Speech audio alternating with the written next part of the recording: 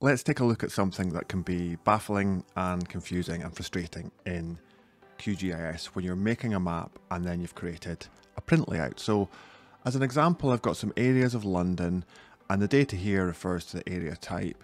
And what I've done is I've added some places. These are suburban areas and there's a point and there's a label. And in my main map canvas, what I've done is I've set this up to look just how I want it.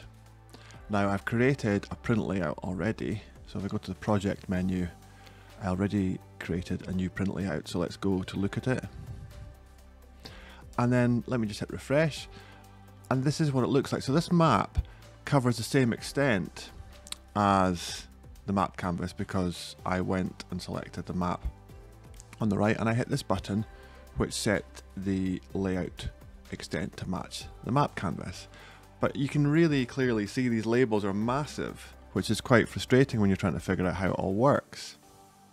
And I go back here, these are how I want them to look, but when I go to my print layout,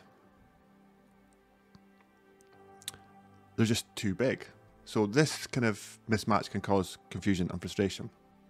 So let's take a look at what we can do here. There's a number of different things, but if I just right click on the page and go to item properties, right click on the page and go to page properties, we can see my page width is 160 by 90. So that's a 16:9 ratio. It'll fit in a PC or phone screen.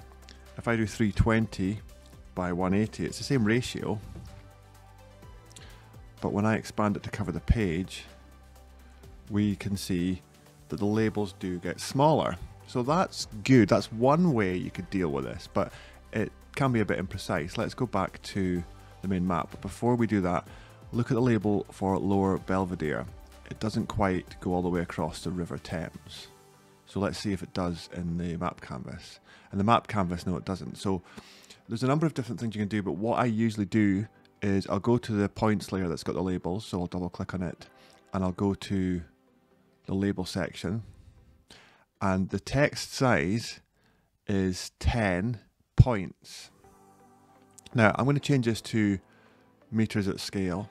You can also use map units. In my map, the units are meters. So I'm going to use meters at scale here. What that means is I am going to make my text sized in relation to the meters in the real world. Now if I chose 10, the labels would be so small you couldn't see them. So let me try 500 and apply that. Okay, so those letters I think are 500 meters wide. That's too big. Let's try 100 and I'll apply that. That's too small. Let's try 200. A little bit of trial and error here. I'll try a bit bigger, say 250. Okay, so that looks okay. Maybe a little bit smaller. Let's try 220. Okay, so that's how they appear here. Lower Belvedere, just going onto the river like it was before. 220 meters at scale. I can also go to the buffer I've got here, which is 0.6 millimeters. I could change that to meters at scale too, but if I change that to like 5, it's too small. Let's change it to 25. And I'll probably change it to about 40. So once you start doing this, it's a little bit of trial and error. Okay, so now the size of the letters and the size of the buffer around the letters is set to a meters value.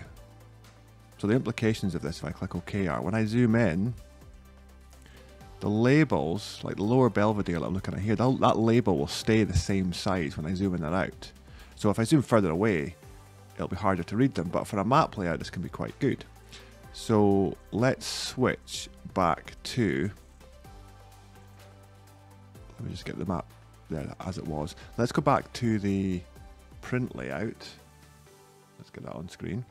If I hit refresh on this, what we have now is this should match. So if I just double check, like the label for Lower Belvedere, the E just crosses into the Thames.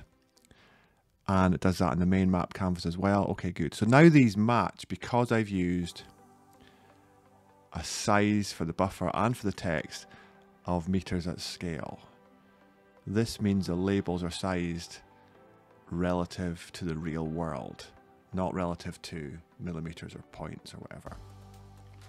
In my map, pardon me, in my map units are actually meters. So I could have used map units, but meters at scale is fine. If you've got a data set and the units are in something else like feet or decimal degrees, if your units for your data are decimal degrees, then you'll have to use a very small number. And how would you know if it was in decimal degrees? You could go to information, and in the CRS section, if it said degrees instead of meters there, then you would want to use a figure like 0.0001 or something, very low number. Okay, so go to labels, meters at scale. I did the same for the buffer and click OK. And when I go back to my print layout, let's go back to it this way. That means when I go to layout, export as PDF or export as image, we will get a final result that matches what we did in our main map canvas, and we don't get labels that look a different size. I mean, the labels here aren't particularly neat. I've just done this quickly. So I'll export as image. I will just save this as text label test. I'll click on save. 300 dpi, that's fine, save.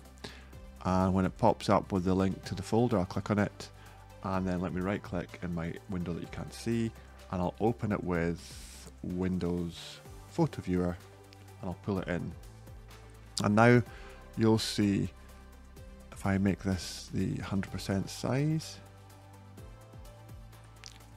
full resolution, there we go. This matches what we see in our print layout, and our print layout matches what we see in the map canvas. So hopefully you get the concept here. This will save you some time and energy and frustration, and you'll get to the stage where you can set up your map layouts in your canvas, and then when you go to your print layout, everything looks like you would expect.